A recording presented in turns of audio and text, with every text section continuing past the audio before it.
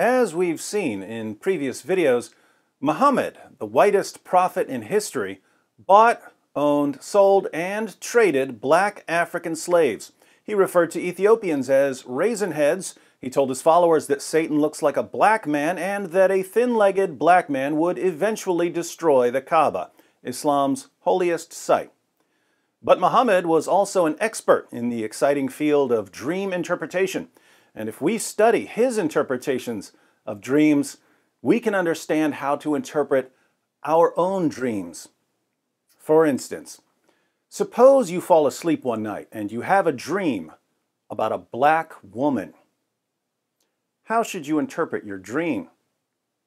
Fortunately for us, the Prophet Muhammad has the answer.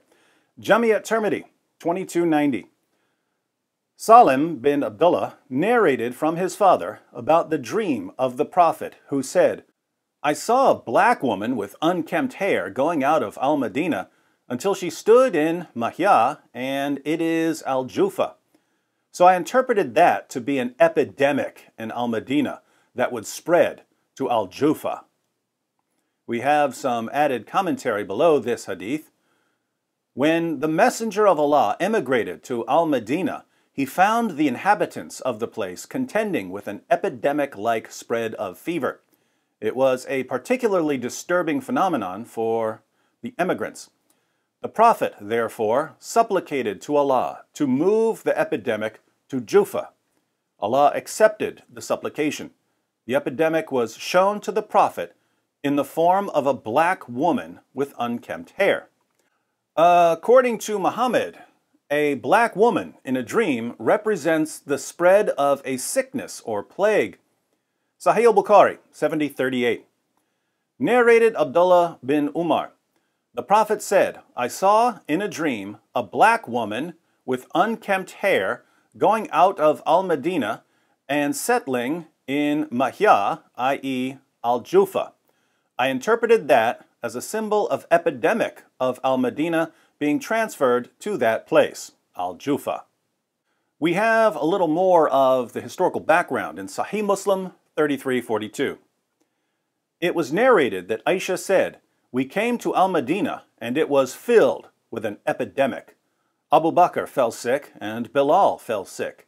When the Messenger of Allah saw that his companions were sick, he said, 'O Allah, make Al-Madinah dear to us as you made Mecca dear, and more so.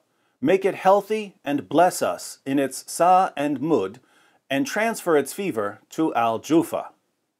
Putting all of this together, here's what we have. A bunch of Muhammad's companions became horribly sick in Medina. Normally, he would have just told them to drink camel urine, but this time he had a dream about a black woman leaving Medina and heading to Jufa.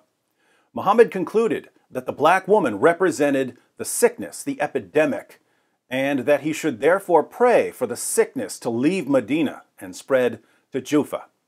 Allah heard Muhammad's prayer and removed the sickness from Medina and sent it to Jufa. The Muslims of Medina were saved, all because Muhammad understood that when you dream about a black woman, the black woman represents an infectious disease, a sickness, an illness, an infection, a virus, a plague, an epidemic. So be careful what you dream about, gentlemen. But if you find yourself dreaming about black women who, according to Muhammad, the master of dream interpretation, symbolize the outbreak of contagious diseases, be sure to pray for Allah to remove whatever contagious diseases are symbolized by the black women. In doing so, you'll save countless lives, all thanks to the Prophet of racial equality. We have plenty more to cover in our ongoing exploration of Muhammad's views on race. Be sure to subscribe and click the bell so that you won't miss the latest videos. If you've missed any of the previous installments, be sure to check out this playlist. And even if you've seen them all already, go ahead and watch them again. This is important stuff that can change the world.